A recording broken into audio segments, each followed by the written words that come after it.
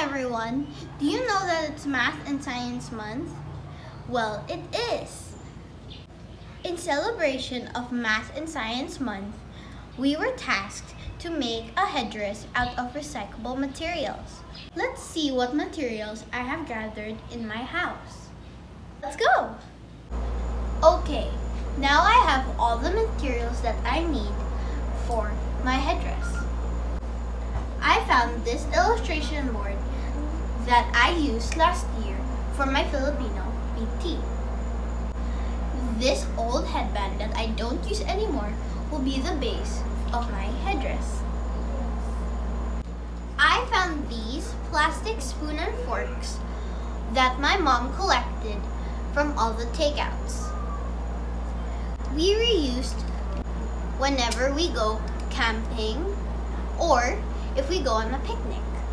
So these are excess art materials that I used last year. You will notice that all of these are recyclable materials. I did not need to buy any other material. We should reuse our things instead of buying to reduce our trash. That way, we can help take care of our environment. Now, let's start working on my headdress. First, I will make my base of my headdress.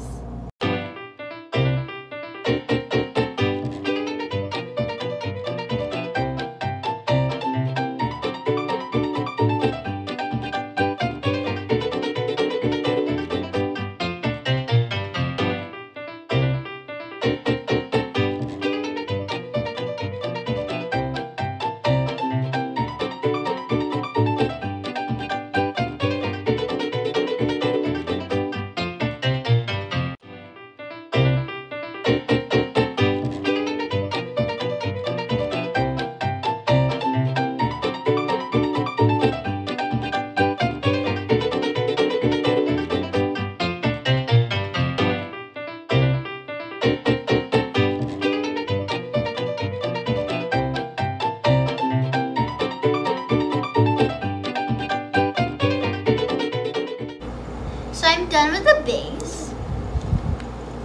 And now it's time to design my headdress.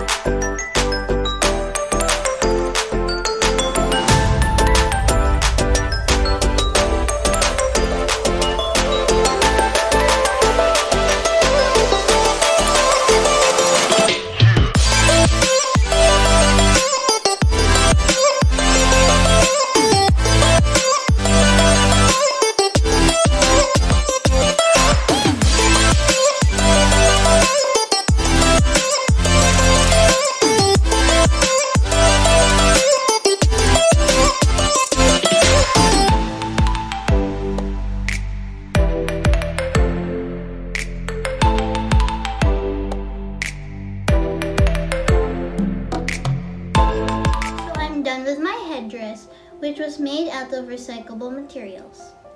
I can proudly say that I did not need to buy anything to make this, well, except for the spray paint. By using materials already found in my home, I was able to help reduce our trash. By less is equal to less trash. I simply reused my old headband and old illustration board to make the base and plastic spoon and forks.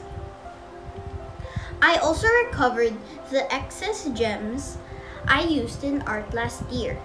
So this is now the final look of my headdress. You will notice that I drew numbers on the gems on top.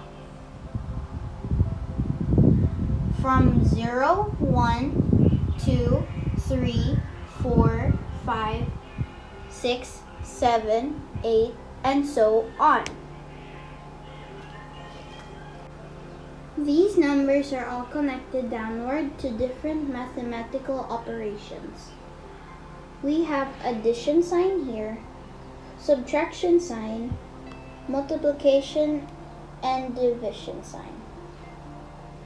It is important to note that I arranged the different operations in a particular order because when solving a series of operations, we follow the PEMDAS rule, if the equations include a parenthesis.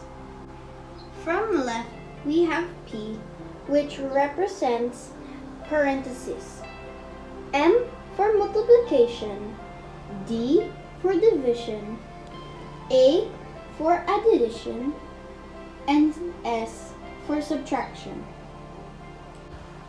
It is good to remember this rule so that we will always be accurate in solving equations involving a series of operations. Happy Math and Science Month, everyone!